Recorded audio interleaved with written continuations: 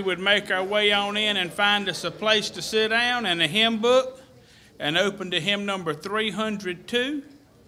Hymn number 302, It Is Wonderful to Be a Christian, number 302. I'm asked Brother Mitch if he would open us in a word of prayer, and then we'll sing. Dear Heavenly Father, Lord, we come to you tonight, Lord. We're thankful. We're thankful that you loved us enough to send your Son to die for us. Lord, we're thankful that you allow us to have freedom to come here and worship you. Lord, we ask now that you be with our singing.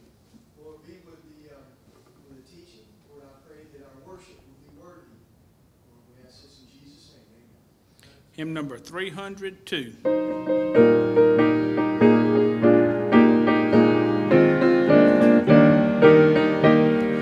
Life has purpose now it never had before. There is meaning to each day and even more. For a joy and peace I can't explain is mine, since I found new life in Christ my Lord divine. Oh, it is wonderful to be a Christian. Oh, it is wonderful to be God's child. Oh, it is wonderful to have your sins forgiven. Oh, it is wonderful to be redeemed, justified, forever reconciled. I can go directly to the Lord in prayer. He has told me I may boldly enter there, and he listens as he promises I plead. I find mercy there and grace for every need. Oh, it is wonderful to be a Christian. Oh, it is wonderful to be God's child. Oh, it is wonderful to have your sins forgiven. Oh, it is wonderful to be redeemed, justified, forever reconciled. And the hope of heaven's glories thrills me so, where I'll live with Christ forevermore, I know. That is why the things of earth I loosely hold. I've eternal riches better far than gold. Oh, it is wonderful to be a Christian. Oh, it is wonderful to be God's child. Oh, it is wonderful to have your sins forgiven. Oh, it is wonderful to be redeemed, justified, forever reconciled. Brother Byron has us a missionary update. All right. Name a missionary and something you know about them. And I'm going to see if you can guess who I'm going to talk about. Chip Paul. Miss Vicky, yeah, that's what, no. Yeah, they did make it home safely. Anything else? Anybody? Has anybody been in touch with any of the missionaries and knows anything they want to share with the congregation to pray about? Very good. We need to remember them then as they go through that process. And they have 20% of their, or is it 22%? They're right there. That's their. Okay. Yeah. They have 20 or more percent support. That's good. The Jerkbergs asked prayer for Ruth as she's studying Matabali. As she's studying a foreign language. So, all right, that's the Jerkbergs. Anybody else? I think Artist Brubaker just had eye surgery, didn't she? Okay, somebody had mentioned artists. Remember the little girl with the eye things? But it wasn't eye, it was esophagus, something with her throat. So, but thank you. Good. Anybody else? And the schooling with the young son is a challenge for everybody. That was in the prayer letter. Okay. Keep remembering them. Good. Very good. Way to keep up your missionaries. Brittany Elwert, in the morning, gallbladder surgery. So just pray for things to go smoothly there and everything to go well. Anything else? All right, now, for my missionary. That was good. I want to see if y'all knew anything about your missionaries. You do. That's good. Now, this missionary could wear a crown. I'm trying to get you to guess their names here. Wear a crown. There have actually 6 of them now in the family. One was just born. King. Very good. Jason King. I know, that was kind of corny. I know. It's Wednesday, right? I'm allowed to be a little off. All right, here we go. He said, we had a very exciting month of October, mainly due to the addition of our 4th child. Nolan King was born on Tuesday, October 13th, and he was several weeks early, and we had to spend a little time in the ICU. But all is well now. He said, we are all in love and just love being a family of 6. We are praying that little Nolan continues to develop and grow physically, as well as he understands his need of Christ at an early age. Argentina finally began to loosen its restrictions, and so everything's been tied down since March. Stores, restaurants started opening, as well as malls. Churches are permitted in some areas, but the borders are still closed. He said the people of Faith Baptist Church there are responding well, and everyone is happy that they're able to get together again. He said, so please pray for Nolan. We're going to go ahead and get his passport, the little one's passport, so that when the borders do open, they can get down there as quickly as possible. So pray for the King family, Jason, Ashley, Marley, Nora, Ian, and Nolan, the family. So let's pray tonight. We got a lot to pray about. Father, I thank you for a church that believes in prayer. I thank you for a God that hears prayer. I thank you for a pastor that preaches about prayer. I thank you that we can gather in like-mindedness on this Wednesday night, whether we're tired or out of it or whatever we might be, but we're here and we get to hear from you. We pray for our missionaries. We pray for the King family and the new addition to their family. We pray that you would bless them and allow the borders to open up and they could get back to the ministry you called them to be at. We pray for Brittany, and Lord, we ask that the morning surgery for her gallbladder would go well. We pray for little artist, Brubaker, Lord, that this surgery would do well for her throat and that she would continue to heal. We heard of others here tonight, Lord. We praises for them raising support. We ask now that you would just be honored, Lord, and glorified, and thank you for letting us be a part of it. Bless the service in Jesus' name. Amen.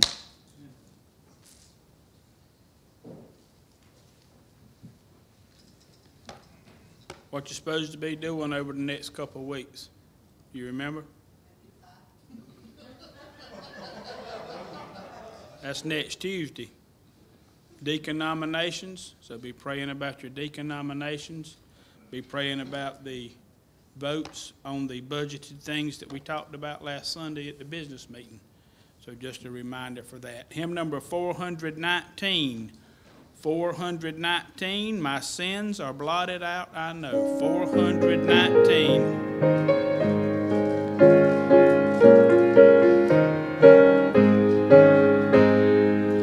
What a wondrous message in God's word. My sins are blotted out, I know. I have trusting in His redeeming blood. My sins are blotted out, I know. My sins are blotted out, I know. My sins are blotted out, I know. They are buried in the depths of the deepest sea. My sins are blotted out, I know. Once my heart was black, but now what joy. My sins are blotted out, I know. I have peace that nothing can destroy. My sins are blotted out, I know. My sins are blotted out, I know. My sins are blotted out, I know. They are buried in the depths of the deepest sea.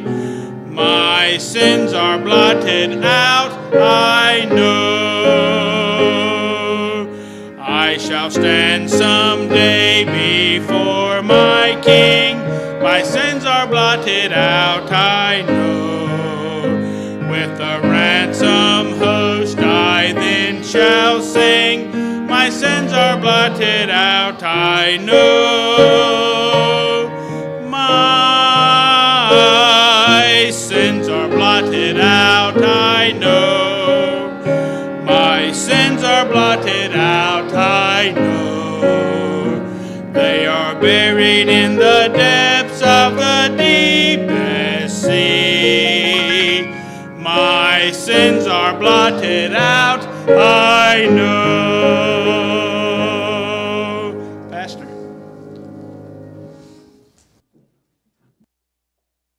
Good evening. Acts chapter 1. Good to see you tonight. Hope you've had a good week. There's supposed to be frost on the pumpkin in the morning. I like sweat on my pumpkin. I don't like frost on my pumpkin. All right, Acts chapter number 1. Sort of give a little review here. Of course, in verse number 1 and 2 of chapter number 1, we looked at the explanation for writing. Luke there talks about who he wrote it to and a little bit why he wrote it. Verse number 3 and 4, we saw the emphasis upon the resurrection, and this emphasis that is throughout the book of Acts. Of course, apart from the resurrection, there would be no Acts. Apart from the resurrection, you and I would not be here tonight. If we would be, we would be dumb and stupid. I mean, if there was no resurrection, why be here? I mean, I'd be somewhere eating me a big steak and sitting around laughing and talking with people. I wouldn't be at church trying to learn God's Word and worshiping with God's people. I mean, there wouldn't be a reason if it wasn't for the resurrection. So, yes, there should be an emphasis upon the resurrection without question. Then verse number 4, the last part of verse number 4, going through verse number 7, and this is where we're still at, where we started looking at what we call the expectation of the promise. The expectation of a promise. Now, what I started teaching last week on this, I have had this said to me in the past. Pastor Kent, why such a big deal on this passage? Why deal with the issue of the local church versus universal and visible church? And my answer to that question or that statement is this. It's the difference between truth and error. It's the difference between hermeneutically, and that means proper study of the Word of God, versus having something forced upon the Word of God. And I'll have more to say about that here in a few minutes. But we looked first of all in this expectation, the promise that was needed. Christ said in verse number 4, "But wait for the promise of the Father, which saith he, You've heard of me." And we talked about how here this word wait means to simply remain around, stay where you're at. And we went back to Luke 24 and pointed out that there Christ told them to tarry in Jerusalem until they were endued with the power from on high. So he wanted them to wait. And why did he want them to wait? Because God has predetermined times that he wants things done. You know, from a man's standpoint, it's always easy to say, why did God do this then? And, you know, instead of, that's in God's predetermined decisions. Why did he wait to when he did to send his son? Well, the book of Galatians says it was in the fullness of times, and that simply means it was at the perfect time. And don't you think an omniscient God knows when the perfect time for everything is? He does. And here, he told them to wait. the second thing we looked at was the promise of the Father. Now, as we started looking at the promise of the Father, we looked at a number of different things. And we looked at the purpose of the promise of the Father. And of course, in looking at the purpose, we have to go back and see that the promise was given in Joel chapter 2.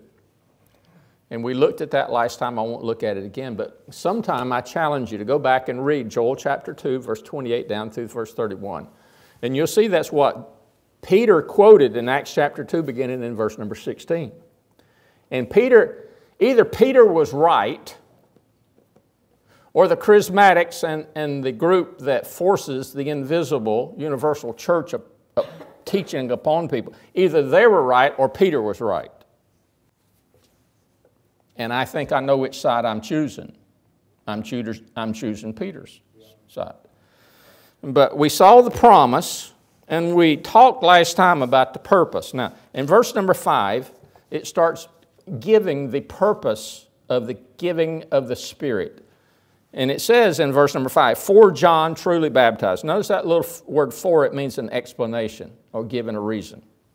For John truly baptized with water, but ye shall be baptized with the Holy Ghost not many days hence. All right, we said last time that the purpose of water baptism was to show that a person was now saved. It's a public testimony of one's salvation. And we pointed out that that would include repentance, confession, and belief or trust, faith. And that testimony is always to be done in the local church. See, another Christian can't just pull up down here on the side of the creek and decide to baptize someone. That's totally illegitimate. It has to be in and through God's ordained administrator, and that is the local church for baptism. And that is for that person to give that testimony, I have been saved and I want to identify with Christ. And you identify with Christ by identifying with Christ's body. And Christ's body, according to 1 Corinthians 12:27, Colossians 1 and verse number 24, is the body of Christ. The local church is. Now, with that, you're also saying, and we pointed this out in Romans chapter 6 and verse number 4, that you are willing to walk in newness of life. A person is really not a candidate for baptism until he's made that choice. I'm willing to walk in newness of life. Now, with that purpose stated, that would tell me that when it comes to the Spirit, because he come back to verse number 5, for John truly baptized with water, but ye. But ye, the contrast between the water and the Spirit. What is the purpose of the Spirit baptism? The Spirit baptism was to show that one had been saved, again, included in repentance, confession, and faith, through grace through faith, and that he wanted to totally identify with Christ through his local body, the local church, and that he was willing to walk in newness of life. You say, well, that's the same thing you said about water baptism. Absolutely. It was for the same purpose, but there was an added element, and that added element was a testimony to the Jews that God's glory now had filled the church, just like it had filled the temple, just like it had filled the tabernacle. And that's where the Jew knew that he had to come to worship God. And now God has given the testimony to the Jew. And I say that because every single time that you find an exhibition of what takes place in Acts chapter 2, the speaking in tongues as an evidence of them being filled and a part of the fulfillment of Joel chapter 2, Jews were present. It was to show that Jew that God had now inserted the Gentile into the church. And as Paul said in Ephesians chapter 2, to make one new man, to tear down the middle wall of partition between the Jew and the Gentile, and to have one man. And that one man is the local church, the body of Christ in the local church. That was the purpose of Pentecost. And we'll talk more about that here in a minute. Now, last time, as we were looking at this passage, so we saw the promise, we saw the purpose. I gave you what I called the positions last time. And let me restate those when it comes to this Pentecost experience. And the reason why I'm bringing this element into it is because the majority of groups out there, notice I don't want to say churches, because believe it or not, a lot of groups out there call themselves church. They're not a New Testament church because they don't meet the New Testament qualifications for a church. They teach that the church started on the day of Pentecost and that it was a part of, at that moment, everybody became a part of the universal, invisible church. The Catholics, I told you, held to what they called a universal, visible church. A universal, visible. And of course, they taught that salvation was in the church. That's what they taught. By the way, that's what they still teach. All right, along came the Protestants. Now, when I say Protestants, they were Catholics. They were a part of the Catholic Church. And these men started reading their Bibles, and all of a sudden they saw and clearly understood that what the Catholics were teaching was not biblical. And they started complaining. They started preaching otherwise.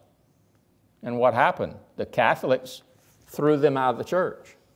Now, here's a group of men that still believed that salvation was in the church. Now they find themselves outside the church. All they were trying to do was reform the church, not get rid of everything. They were simply wanting to reform it to bring it into more in line with the Bible. By the way, none of the Protestants that got kicked out of the Catholic Church ever got rid of all the baggage that came along with the Catholics. Every single one of them, every single one of the groups, down through the history of the church, persecuted the church. Every single one of the groups of Protestants persecuted the Bible-believing believer. Every single group did.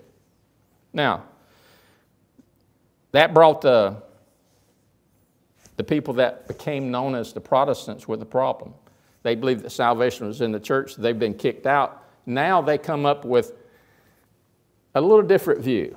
They say, we believe in an invisible universal church. Catholics held on to a visible universal.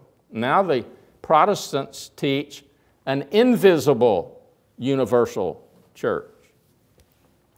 The Charismatics teach that what took place at Pentecost is something that you should want and you should seek for. Now I'm going to make this statement and I'll say more about it a little bit later. You can't seek for that which no longer exists. If you seek for that which no longer exists, you're going to waste a whole lot of time looking for something you can't find. Right. And that's what the charismatic crowd does. They've become so eager for this, and that's not the right what I'm wanting, but now they even teach people how to speak in tongues. They put them in training, in classes to learn how to do it. If it's something God gives you, it's not something you have to learn. Anyway, and then I pointed out that the historical Baptist position of the church is it didn't start on Pentecost. It's not universal. It's local. It is visible. And that in order to be in the local church, you must be born again. You must be scripturally baptized by immersion. And that it is totally autonomous, not ruled over by the vicar, pope, or a group of cardinals, or any priest. Big, big difference in position. Now, we also pointed out last time that it was predicted by John the Baptist. And I read last time 4 verses in the Gospels. In every one of those, John said that he was going to baptize with water, but there was another one coming after him that was going to baptize with, and let me emphasize that, with the Holy Spirit. And each one of his references in Matthew 3, Mark 1, Luke 3, and John 1 all pointed to that person coming after him as Jesus Christ. We also looked in Acts chapter 1 where Christ, not only did John predict it, but you'll see that Jesus promised it.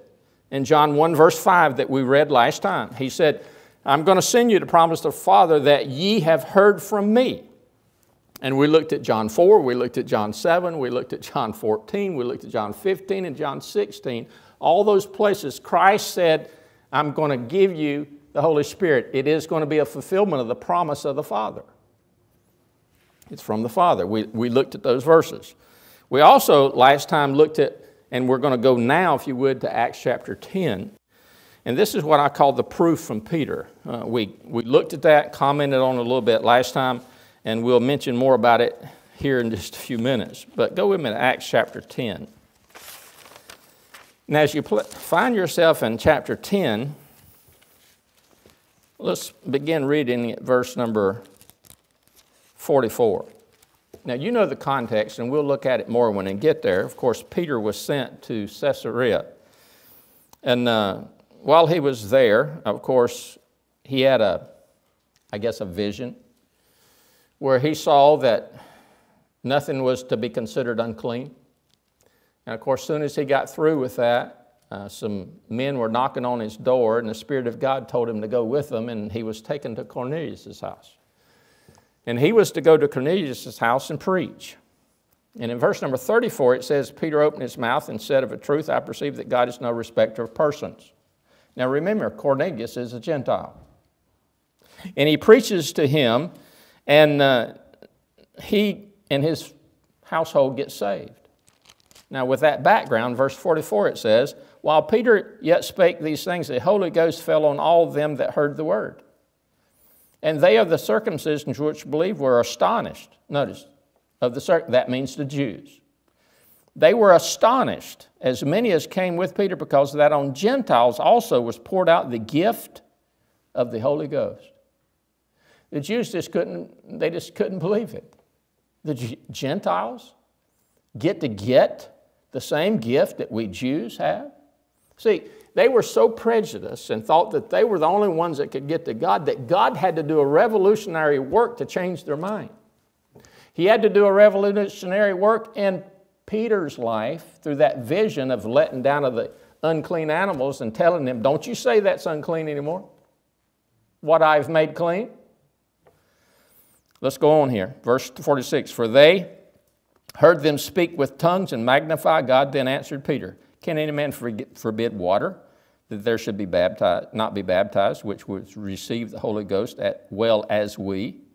Now notice, baptism comes after salvation. And here in the book of Acts, receiving the Spirit took place before water baptism, right?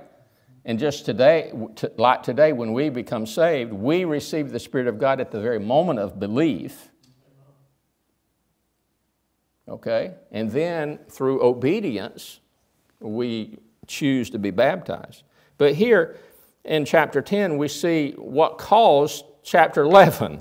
All right, chapter 11, you find in verse number 16, we'll back up to verse number,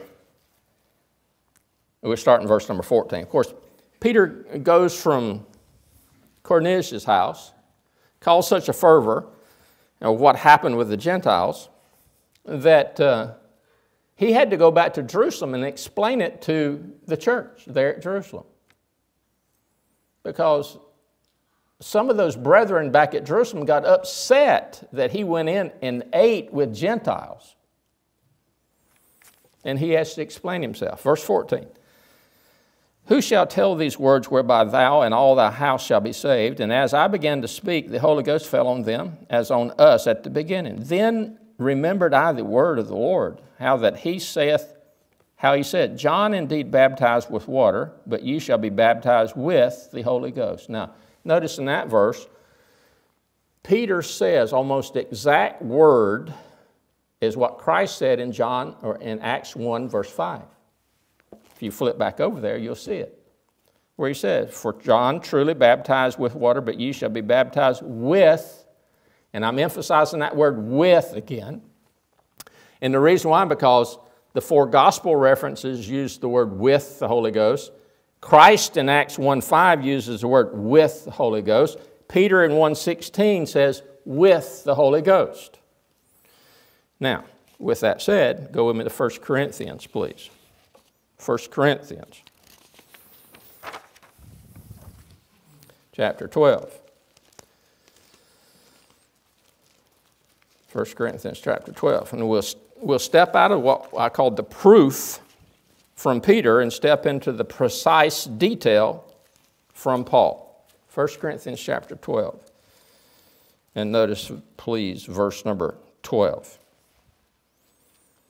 For as the body is one, and hath many members, and all the members of that one body, being many, are one body, so also is Christ. Now notice verse 27. And ye, now who's he talking to? He's talking to the church at Corinth. Ye are the body of Christ, and members in particular. He's talking to the body of Christ at Corinth. Now he said there's one body. Over in Ephesians chapter 4 and verse number 5, he says there's one baptism. I asked this question last time. Is Paul confused? Or is the Protestant, quote, a person that calls himself simply a fundamentalist, are they confused? Because I'm saying, are they confused? Because they teach 2 baptisms. They teach a water baptism and a spirit baptism. Paul says there's one. And you say, all right, Pastor Camp, if there's only one, explain verse number 13. Notice verse 13, chapter 12. For by one Spirit, now I want to stop right there. Now I want to stop because the word by here is the translation of the exact Greek preposition that I have been emphasizing, with. In 4 places in the gospel, Acts 1:5, Acts 11:16, the preposition is translated with. It can be translated by means of, but nowhere, listen, come here, this is the big key right here. Nowhere is it translated as the agent. Now there's a difference between means and an agent. An agent uses a means of doing something. And what verse number 13 teaches and what the 6 other reference teaches is the Holy Spirit is a means, not an agent. Every one of the other verses taught that Jesus Christ is the agent of baptizing with the Spirit. Every one of them did. Turn with me to the book of Titus. Titus chapter 3. Titus chapter 3 clearly teaches the agent of the baptism of the Spirit.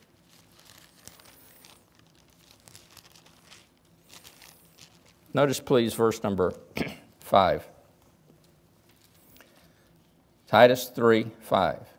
Not by works of righteousness which we have done, but according to His mercy He saved us, by the washing of regeneration and renewing of the Holy Ghost, which He shed on us abundantly through Jesus Christ our Savior. Now, who does it say in verse number 6, shed the Holy Spirit upon us?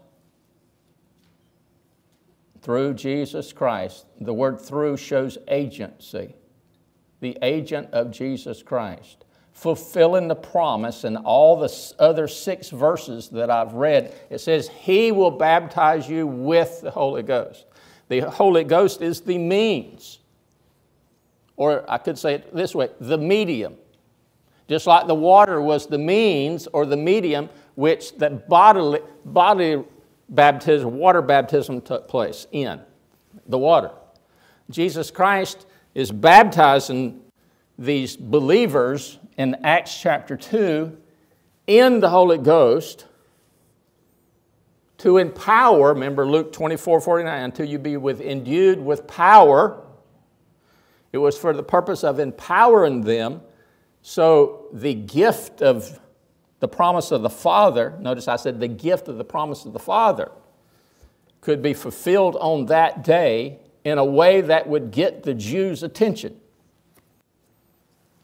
And so we see in this passage then the precise teaching of Paul. I pointed out last week in Romans 6, Galatians 3, and Colossians 1 was 3 other places that Paul taught about baptism.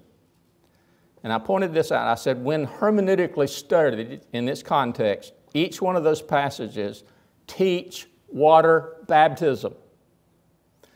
Almost every single commentary that I've looked at on those passages written by a fundamentalist or a Protestant all teaches those passages teach spirit baptism.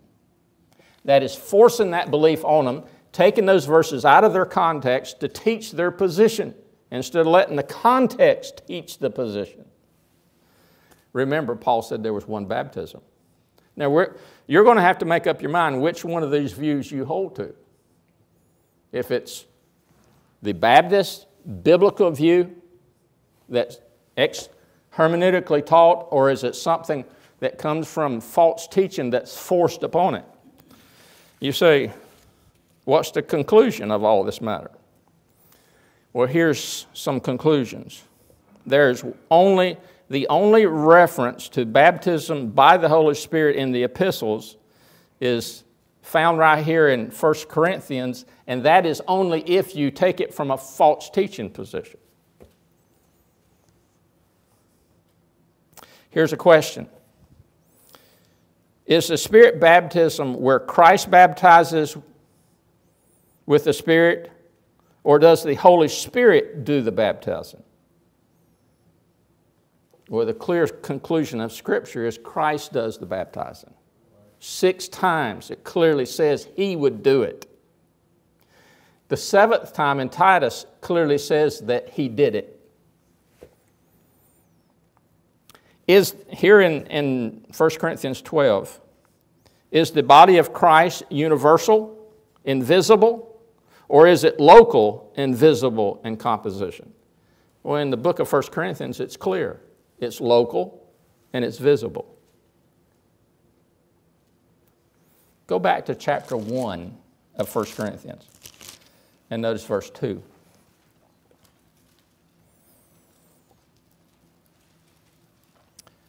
Unto the church of God which is at Corinth.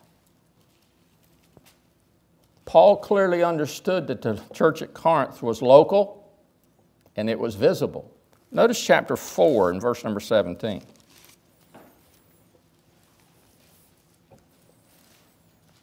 says, For this cause have I sent unto you Timotheus, who is my beloved son, faithful in the Lord, who shall bring you into remembrance of my ways which is in Christ, as I teach everywhere in every church.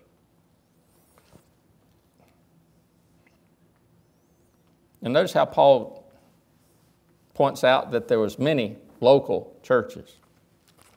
Notice also chapter 6 and verse number 4. If then you have judgments of things pertaining to this life, set them to judge who are least established in the church. I tell you what, it would be extremely difficult for church discipline to be done in a universal church setting. Can't be done. Notice chapter 7 and verse number 17. But as God hath distributed to every man, as the Lord hath called every one, so let him walk. And so ordain I in all churches. If there was a a universal church, he would not have to say churches. He would just have said church. Notice chapter 11 and verse number 16. Chapter 11 and verse number 16. But if any man seem to be contentious, we have no such custom, neither the churches of God. Oh, by the way, when he said churches, how different do you think the doctrine was among the churches of God in Paul's day?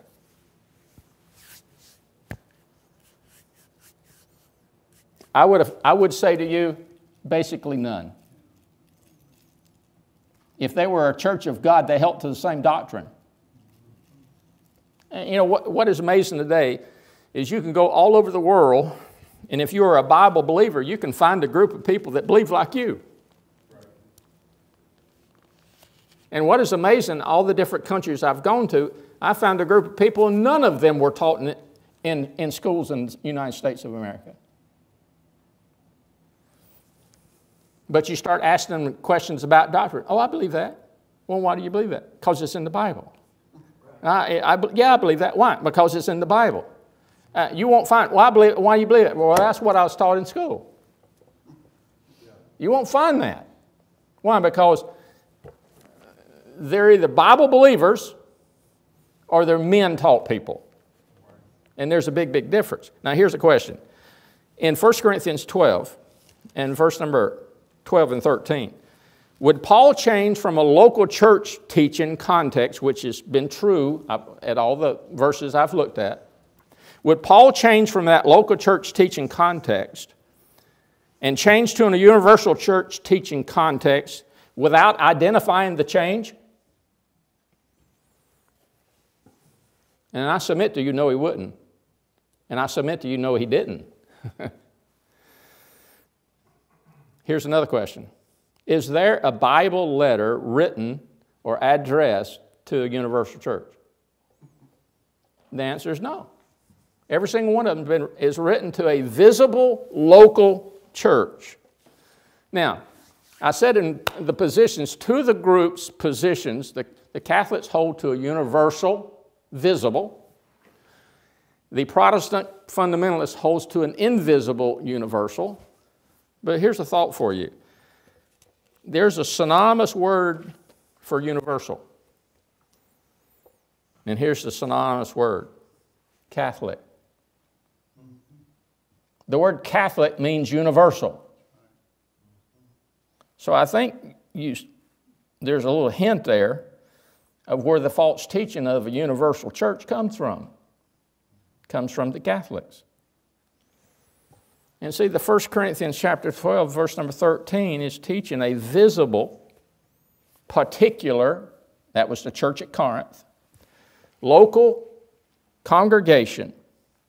It is not teaching a universal, invisible, mystical body of all believers. Now, as I said last week, believe that the church is local. I believe that every local church should have members in it that are only saved. Now, with that said, I believe in the kingdom of God. I believe in the family of God. I believe in the bride of Christ. And I believe in the indwelling of the Holy Spirit of God. Now,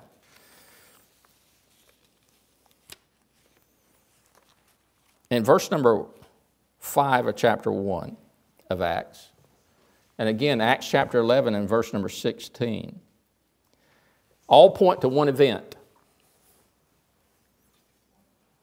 The 4 verses we saw in Acts, in the Gospels, again, Acts 1:5, Acts 11:16, gives us 6 references. The 4 Gospel references were perspective, looking forward.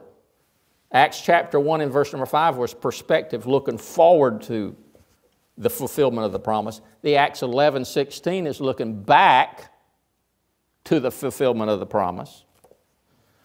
So Acts 11:16 was reflective.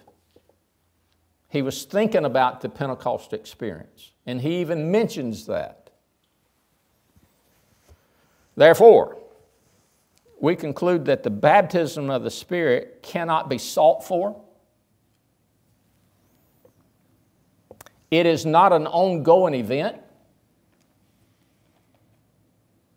It was for the transitional period of the book of Acts. Therefore, as it being a transitional period, it is a concluded event because it was done.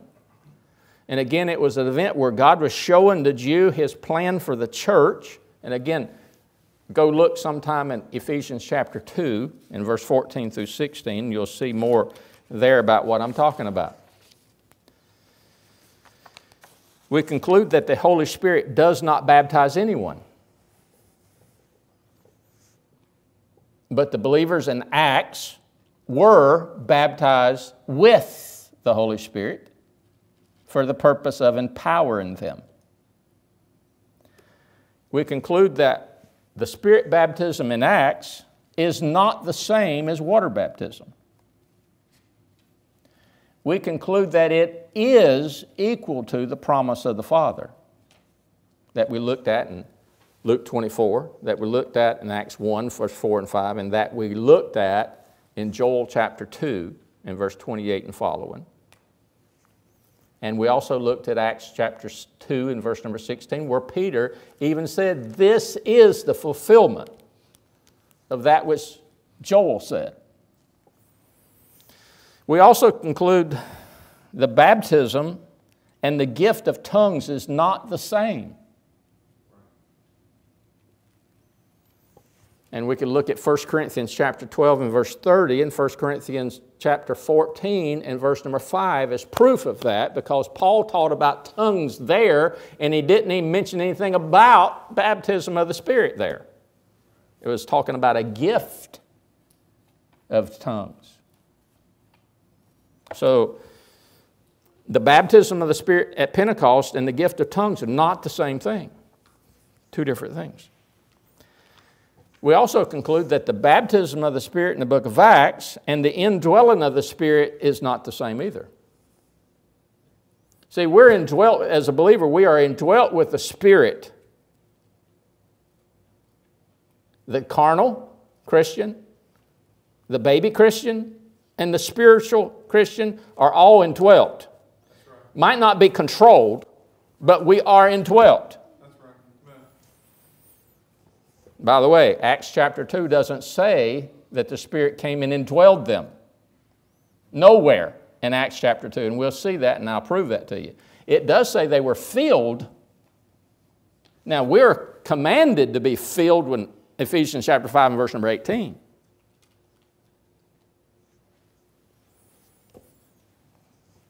We also conclude that the baptism of the Spirit was only for the book of Acts. Only for the book of Acts.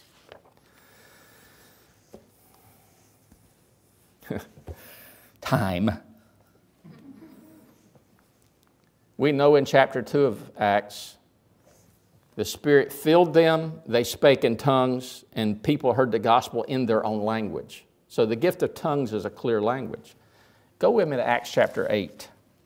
Acts chapter 8. Notice verse number 12.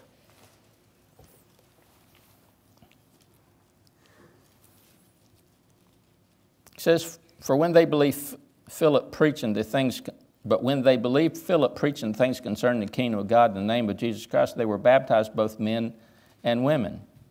Then Simon himself believed also, and when he was baptized, he continued to Philip and wondered, beholding the miracles and signs which were done. Now when the apostles which were at Jerusalem heard at Samaria had received the word of God, they sent unto them Peter and John, who when they come prayed for them that they might receive the Holy Ghost. For as yet he was fallen upon none of them, only they were baptized in the name of the Lord Jesus. Then when they laid their hands on them, they received the Holy Ghost. And when Simon saw that through laying on the apostles' hands the Holy Ghost was given, he offered them money, saying, give me also this power, that on whomsoever I lay hands, he may receive the Holy Ghost. But Peter said unto him, thy money perish with thee, because thou hast thought that, notice this, the gift, and that gift goes back to receive the Holy Ghost in verse 19, of God may be purchased with money. Now here, it doesn't say that this group that received the Holy Ghost here spake with tongues. But they did something that caused Simon to know they had received the Holy Spirit. It doesn't say what it is. All right, go with me to chapter 11 and verse number 17.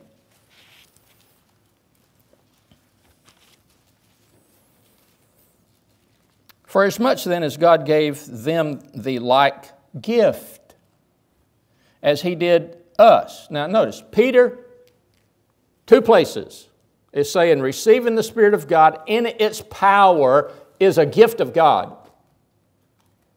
By the way, that again is a fulfillment of Joel chapter number 2.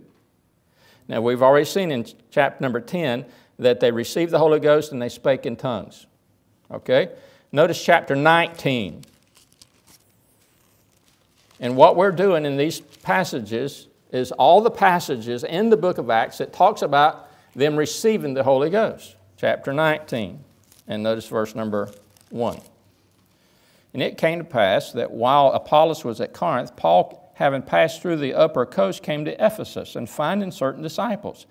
He said unto them, Have ye received the Holy Ghost since ye believed? And they said unto him, We have not so much as heard whether there be any Holy Ghost. And he said unto them, Unto what then were ye baptized? And they said, Unto John's baptism. Then said Paul, John verily baptized with the baptism of repentance, saying unto the people that they should believe on him which should come after him, and that is, on Christ Jesus. When they heard this, they were baptized in the name of the Lord Jesus. And when Paul laid his hands on them, the Holy Ghost came upon them, and they spake with tongues and prophesied. Now, this setting, of course, you have about 12 men, according to verse number 7, that Paul comes in contact with. And he finds out in talking to them that they were not saved men. They had accepted the preaching of John, but they hadn't heard about Christ yet. They only heard, you need to believe on the one that comes after me. And they had heard this from Apollos. Now go back over to chapter number 11, verse 24.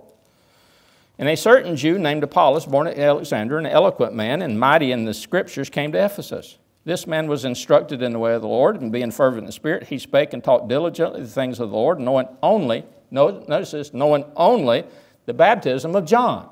Now that's what these men in chapter 19 know. Only the baptism of John. Now notice verse 26. And he began to speak boldly in the synagogue, whom when Aquila and Priscilla had heard, they took him unto them and expounded to him the way of the Lord more perfectly. And when he was disposed to pass through Achaia, the brethren wrote, exhorting the brethren to receive him, who when he was come, helped them much which had believed through grace. Now notice, these 12 men heard Apollos preach, and they accepted the baptism of John, but they didn't know about Jesus yet. Because only Apollos was preaching the baptism of John at that time. Now Priscilla and Aquila straightened him out, and then he went on his way preaching Jesus.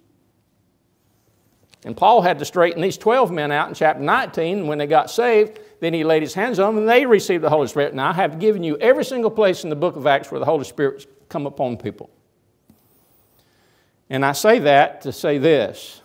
The baptism of the Spirit was a transitional, for the transitional period in the book of Acts, to bring the Jew to the understanding that God is putting the Gentile in the church. Once that transitional period was over, and the reason Paul didn't teach about it in the book of Corinthians, when he talked about what the Spirit of God was going to do, is because it was already done by that time.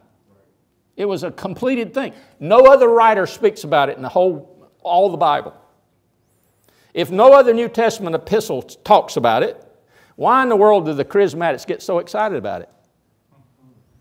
Because it's false teaching. It's not Bible teaching. And it's been so confused out there that even Baptist churches have been sucked into it. Why? Because they've been taught it by a pastor that was trained in a Protestant school, and he's preaching and teaching a Protestant position instead of a Bible position. Another conclusion, it is not an experience to be sought for by a believer. I rest my case. Let's pray. Lord, we thank you for your word. Thank you that your Spirit will lead in your word, and we pray, Lord, that we would always stand upon your word. Bless us for your glory in Jesus' name. Amen. Let's take some prayer requests, please. We've got a bunch of sick people around tonight.